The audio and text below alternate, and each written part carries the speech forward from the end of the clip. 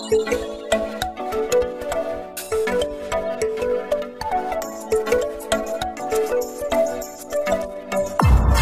Students, ಈ ವಿಡಿಯೋದಲ್ಲಿ ನಾನು ನಿಮಗೆ ಇಂಜಿನಿಯರಿಂಗ್ ಕಾಲೇಜ್ ಕಟ್ ಆಫ್ ಬಗ್ಗೆ ನಾನು ಡಿಸ್ಕಸ್ ಮಾಡಲು ಹೋಗ್ತಾ ಇದ್ದೇನೆ. ಸೊ ಇಲ್ಲಿ ಇಂಜಿನಿಯರಿಂಗ್ ಕಾಲೇಜಲ್ಲಿ ಕಟ್ ಆಫ್ ಬಗ್ಗೆ ಅಂದರೆ 2017 ಡಾಟಾ ಅನಾಲಿಸಿಸ್ ಮೇರೆಗೆ ಇರುತ್ತೆ.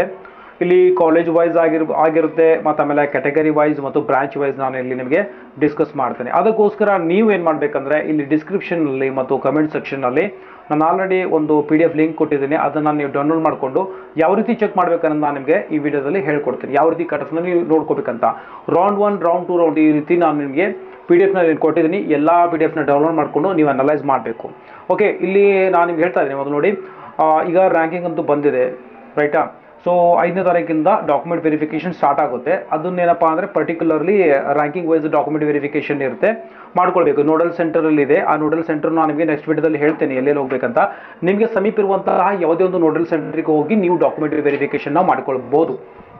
ಈಗ ಡಾಕ್ಯುಮೆಂಟ್ ವೆರಿಫಿಕೇಷನ್ ರ್ಯಾಂಕಿಂಗ್ ಬಗ್ಗೆ ಹೇಳಿದ್ರೆ ನಿಮ್ಗೆ ಯಾವ ರ್ಯಾಂಕಿಂಗ್ ಚೆನ್ನಾಗಿ ಬಂದಿರುತ್ತೋ ಅಕಾರ್ಡಿಂಗ್ ಟು ದಟ್ ನೀವು ಹೋಗಿ ಡಾಕ್ಯುಮೆಂಟ್ ವೆರಿಫಿಕೇಷನ್ ಯಾವುದೇ ನೋಡಲ್ ಸೆಂಟರ್ಗೆ ಎಲ್ಲಿ ಬೇಕಾದರೂ ನೀವು ಹೋಗಿ ಡಾಕ್ಯುಮೆಂಟ್ ವೆರಿಫಿಕೇಷನ್ ನೀವು ಮಾಡ್ಕೊಳ್ಬೋದು. ಇಲ್ಲಿ ನೀಟ್ಗಾಗಲಿ ಮತ್ತು ಆಮೇಲೆ ಇಂಜಿನಿಯರಿಂಗಾಗಲಿ ಫಾರ್ಮಸಿಗಾಗಲಿ ಅಗ್ರಿಗಾಗಲಿ ಪ್ರತಿ ಸಲ ಡಿಫ್ರೆಂಟ್ ಡಾಕ್ಯುಮೆಂಟ್ ವೆರಿಫಿಕೇಷನ್ ಅಂತಿರಲ್ಲ. ಒಂದು ಸಲ ಡಾಕ್ಯುಮೆಂಟ್ ವೆರಿಫಿಕೇಷನ್ ಅಂದರೆ ಆಯಿತು, ಒಂದು ಸಲ ಅಷ್ಟೇ. ಯಾವುದೇ ಕೋರ್ಸಿಗೆ ಮಾಡಬೇಕಂದ್ರೂ ಇಲ್ಲಿ ಡಾಕ್ಯುಮೆಂಟ್ ವೆರಿಫಿಕೇಷನ್ ಆಗೋದು ಒಂದೇ ಸಲ. ನಿಮಗೆ ಇದ್ರ ಬಗ್ಗೆ ಯಾವುದೇ ರೀತಿಯ ಸಂದೇಹಗಳದ್ದು ಡೌಟ್ ಇದ್ದರೆ ನೀವು ಕಮೆಂಟ್ ಸೆಕ್ಷನಲ್ಲಿ ಹಾಕಿ ಅದನ್ನು ನಾನು ನಿಮಗೆ ಆನ್ಸರ್ ಮಾಡ್ತೇನೆ. ಸಾಧ್ಯವಾದರೆ ನಾನೊಂದು ಇನ್ನೊಂದು ವಿಡಿಯೋ ಸಹ ಅದರ ಬಗ್ಗೆ ನಾನು ನಿಮಗೆ ಮಾಡಿಕೊಡ್ತೇನೆ. ಸೊ ಮತ್ತು ಆಮೇಲೆ ಈಗ ಕಟ್ ಆಫ್ ಬಗ್ಗೆ ಮಾತಾಡ್ತಾ ಇದ್ದೆ. ಕಟ್ ಆಫ್ ಬಗ್ಗೆ ಹೇಳ್ಬೇಕಂತಂದರೆ ಈಗ ನೀವು ಮೊದಲ ಒಂದು ಇದನ್ನು ನೀವು ಡೌನ್ಲೋಡ್ ಮಾಡ್ಕೊಳ್ಬೇಕಾಗುತ್ತೆ. ಒಂದು PDF ಲಿಂಕ್ನಿಂದ ಲಿಂಕ್ ಡಿಸ್ಕ್ರಿಪ್ಷನ್ ಮತ್ತು ಕಮೆಂಟ್ ಸೆಕ್ಷನಲ್ಲಿ ಹಾಕಿದ್ದೀನಿ. ಅದ್ರ ಮುಖಾಂತರ ನೀವು ಡೌನ್ಲೋಡನ್ನು ನೀವು ಮಾಡ್ಕೊಳ್ಳಿ. ಓಕೆ, ಸೊ ನಾನು ಅದನ್ನು ಓಪನ್ ಮಾಡ್ತೀನಿ. ನೋಡಿ, ಸೊ ಈ ರೀತಿ ಇದೆ. ಇಲ್ಲಿ ಸ್ವಲ್ಪ ನಿಮಗೆ ಟರ್ಮ್ಸ್ ಬೇಕಾಗುತ್ತೆ, ನಾನು ಹೇಳ್ತೀನಿ. ಇದು ಏನಿದೆ 2017 ರೌಂಡ್ 1 ಇದೆ, PDF ಇದೆ. ಸೊ ಇಲ್ಲಿ ನಿಮಗೆ ಕೆಲವು ಪದಗಳು ನಾನು ಹೇಳ್ತಿದ್ದೇನೆ. ನೋಡಿ, E001 ಈ ಒಂದು ಕೋಡ್ ಏನಿದೆ ಇದು ಕಾಲೇಜ್ ಕೋಡ್ ಇದೆ. ಕರ್ನಾಟಕದಲ್ಲಿರುವಂತಹ ಎಲ್ಲ ಇಂಜಿನಿಯರಿಂಗ್ ಕಾಲೇಜ್ ಅಂದರೆ ಯೂಸಲಿ ಎಲ್ಲ ಇಂಜಿನಿಯರಿಂಗ್ ಕಾಲೇಜುಗಳು ಒಂದು ಪರ್ಟಿಕ್ಯುಲರ್ ಕೋಡ್ ಇರುತ್ತೆ.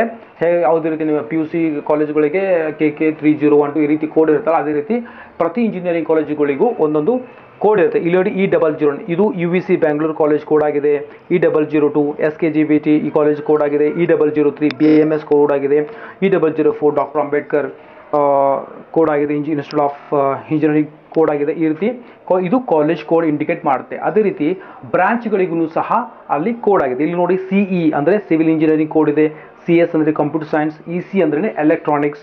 EE ಅಂದರೆ ಎಲೆಕ್ಟ್ರಿಕಲ್ ಆ್ಯಂಡ್ ಎಲೆಕ್ಟ್ರಾನಿಕ್. ಈ ರೀತಿಯ ME ಅಂದರೆ ಮೆಕ್ಯಾನಿಕಲ್ ಬ್ರಾಂಚಿನ ಒಂದು ಕೋಡ್ ಇದೆ.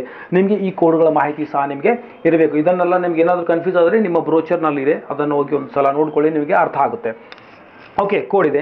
ಈಗ ಕಟ್ ಆಫ್ ಬಗ್ಗೆ ನಾನು ಮಾತಾಡೋಣ. 2017ನಲ್ಲಿ ರೌಂಡ್ 1ನಲ್ಲಿ ಒಂದು ವೇಳೆ UVCನಲ್ಲಿ ನೋಡಿ, UVCನಲ್ಲಿ ರೌಂಡ್ 1 ಏನಾಗಿತ್ತು ಅಂದರೆ ಸಿವಿಲ್ ಬ್ರಾಂಚ್ನಲ್ಲಿ ಇಲ್ಲಿ ಇನ್ನೂ ಸ್ವಲ್ಪ ಹೇಳಬೇಕಂದ್ರೆ 1G ಅಂದರೆ ಕ್ಯಾಟಗರಿ 1 ಜನರಲ್ ಅಂದರೆ 1 to 10 ಅಥವಾ ಇಂಗ್ಲೀಷ್ ಮೀಡಿಯಮ್ ಆಗಿರೋದು ಜನರಲ್ ಆಗಿರುತ್ತೆ. ಓಕೆ, 1K ಅಂದರೆ ಕ್ಯಾಟಗರಿ 1 ಕನ್ನಡ ಮೀಡಿಯಂ. ಯಾರು ಫಸ್ಟ್ ಸ್ಟ್ಯಾಂಡರ್ಡಿಂದ 10th ಸ್ಟ್ಯಾಂಡರ್ಡ್ವರೆಗೆ ಕನ್ನಡ ಮೀಡಿಯಂನಲ್ಲಿ ಓದಿರ್ತಾರೋ ಅದು ಅವರಿಗೆ ಇಲ್ಲಿ ಯಾರು ಈ ಅಂಡರ್ನಲ್ಲಿ ಈ ಕ್ಯಾಟಗರಿ ಅಂಡರ್ನಲ್ಲಿ ಅವರು ಸೀಟ್ನ ತೆಗೆದುಕೊಳ್ಬೋದು. 1R ಅಂದರೆ ರೂರಲ್. ರೂರಲ್ ಅಂದರೆ 1ರಿಂದ 10ನೇ ತರಗತಿವರೆಗೆ ರೂರಲ್ ಏರಿಯಾದಲ್ಲಿ ಓದಿರುವಂಥ ವಿದ್ಯಾರ್ಥಿ ಈ ಒಂದು ಕ್ಯಾಟಗರಿನಲ್ಲಿ ಏನಂದರೆ ಸೀಟ್ನ ತೆಗೆದುಕೊಳ್ಬೋದು. ಇದೇ ರೀತಿ 2AG ಅಂದರೆ ಜನರಲ್, ಇಲ್ಲಿ K ಅಂದರೆ ಕನ್ನಡ ಮೀಡಿಯಂ, ಇದೇ ರೀತಿ R ಅಂದರೆ 2B ಈ ರೀತಿ ಇದೆ. ಮತ್ತು 2BG ಅಂದರೆ 2B category general, 2B Kannada medium, 2B rural ಈ ರೀತಿ ಕ್ಯಾಟಗರಿ ವೈಸ್ ಇದೆ. ಓಕೆ, ಇದನ್ನು ನೀವು ನೋಡ್ಕೊಳ್ಬೋದು ಇಲ್ಲಿ. ಸೊ ಸಿವಿಲ್ ಬಗ್ಗೆ ಮಾತಾಡೋಣ. ಸಿವಿಲ್ UVCನಲ್ಲಿ ಸಿವಿಲ್ ಅಂದರೆ ಕಟ್ ಆಫ್ ಇತ್ತು 13,008. ಈ ರ್ಯಾಂಕನ್ನು ಪಡೆದಿರುವಂಥವರು ಇಲ್ಲಿ ಇಂಜಿನಿಯರಿಂಗ್ ಸೀಟನ್ನು ತೆಗೆದುಕೊಂಡಿದ್ದಾರೆ. ಕಟ್ ಆಫ್ ಎಷ್ಟಿತ್ತು? 13,008. ಸೊ ಆಮೇಲೆ 13,272 ಒಂದು ರೂರಲ್, ಫಸ್ಟ್ ಕ್ಯಾಟಗರಿ ರೂರಲಲ್ಲಿ ಈ ರ್ಯಾಂಕಿಂಗ್ ಹೈಯೆಸ್ಟ್ ಇತ್ತು. ಇದು ಕಟ್ ಆಫ್ 13,272. ಅದೇ ರೀತಿ 2AGನಲ್ಲಿ ಕಟ್ ಆಫ್ ಫಸ್ಟ್ ರೌಂಡ್ಗೆ 13,646 ಈ ರೀತಿ ಇತ್ತು. ಸೊ ಅದೇ ರೀತಿ ನಾವು ಅದರ ಮೇಲೆ RV ತೆಗೆದುಕೊಳ್ಳೋಣ. RV ಎಲ್ಲಿದೆ? ಇಲ್ಲಿ E005 ಇದ್ರದ್ದು ಕೋಡ್ ಇದೆ. ಓಕೆ, ಇಲ್ಲಿ ಸಿವಿಲ್ನಲ್ಲಿ ಒಂದು ಕಂಪ್ಯೂಟರ್ ಸೈನ್ಸ್ ನೋಡೋಣ. ಅಲ್ಲಿ ಕಂಪ್ಯೂಟರ್ ಸೈನ್ಸ್ RV ಕಾಲೇಜಲ್ಲಿ ಕಂಪ್ಯೂಟರ್ ಸೈನ್ಸ್ ತೊಗೋಬೇಕಂದ್ರೆ ಕ್ಯಾಟಗರಿ ಒಂದು ವೇಳೆ ನಿಮ್ಮದು 1G ಆಗಿತ್ತಂದರೆ ಅದಕ್ಕೆ ಎಷ್ಟಿತ್ತು? 466 ರ್ಯಾಂಕಿಂಗ್ ಕಟ್ ಆಫ್ ಇತ್ತು. ಸೊ ಅದೇ ರೀತಿ 1 ರೂರಲ್ 1611 ಇತ್ತು. ಅದೇ ರೀತಿ 2AG 318, 516 ಈ ರೀತಿ ಕ್ಯಾಟಗರಿ ವೈಸ್ 2Bಗೆ ಇರೋದು ನೋಡಿ. ಮೇಲೆ ನೋಡಿ ಕ್ಯಾಟಗರಿ ವೈಸ್ ಏನಪ್ಪ ಅಂದರೆ ಕಟ್ ಆಫ್ ಇದೆ. ಇದನ್ನು ನೀವು ಈ ರೀತಿ ನೀವು ನೋಡ್ಕೊಳ್ಬೋದು. ಇದೇ ರೀತಿ ನಿಮಗೆ ಈಸಿ ಆಗುತ್ತೆ. ಸೊ MS ರಾಮಾಯಣಲ್ಲಿ ನೋಡಿ, MS ರಾಮಾಯಣಲ್ಲಿ civil engineering cut off ಇತ್ತು ಫಸ್ಟ್ ಜನರಲ್ಲಿ 6135 ಇತ್ತು. ಫಸ್ಟ್ ರೌಂಡ್ ಬಗ್ಗೆ ಮಾತಾಡ್ತಾ ಇದ್ದೀನಿ. ಸೆಕೆಂಡ್ ರೌಂಡ್, ಥರ್ಡ್ ರೌಂಡ್ ಇದೇ ರೀತಿ ನೋಡ್ತಾ ಹೋದರೆ ರ್ಯಾಂಕಿಂಗ್ ಮತ್ತೆ ಹೆಚ್ಚಾಗ್ತಾನೆ ಹೋಗುತ್ತೆ. ಸೊ 8439 2BG ಈ ರೀತಿ ನಿಮ್ಮ ಕ್ಯಾಟಗರಿ ನಿಮ್ದು ಯಾವುದೇ ನೋಡಿ. ಫಾರ್ ಎಕ್ಸಾಂಪಲ್ ಒಂದು ವೇಳೆ ನಿಮ್ಮ ಕ್ಯಾಟಗರಿ 3BG ಇತ್ತು, 3BG ಅಂದರೆ ಥರ್ಡ್ ಬಿ ಜನರಲ್ ಇತ್ತು ಅಂದರೆ ಇಲ್ಲಿ ನೋಡ್ಕೋಬೋದು. 3Bಗೆ ಇತ್ತು, 3Bಗೆ ನೋಡಿ ಈ ರೀತಿ ನಿಮಗೇನಪ್ಪ ಅಂದರೆ ನಿಮಗೆ ಇಲ್ಲಿ ಕಟ್ ಆಫ್ ರ್ಯಾಂಕಿನ ನಿಮಗೆ ಸುಲಭವಾಗಿ ನೀವು ಯಾವುದೇ ಎಲ್ಲ ಇಂಜಿನಿಯರಿಂಗ್ ಕಾಲೇಜಲ್ಲಿ ಬಹಳಷ್ಟು ಫೈಲ್ಸ್ ಇದೆ ನೋಡಿ. ಅಂದರೆ 33 ಪೇಜಸ್ ಇದೆ. ಎಲ್ಲ ಇಂಜಿನಿಯರಿಂಗ್ ಕಾಲೇಜ್ಗಳನ್ನು ಬ್ರಾಂಚ್ ವೈಸ್ ನೀವು ಕಟ್ ಆಫ್ನ ನೀವು ತಿಳ್ಕೊಳ್ಬೋದು. ಇದು ರೌಂಡ್ 1 ಆಗಿರುತ್ತೆ.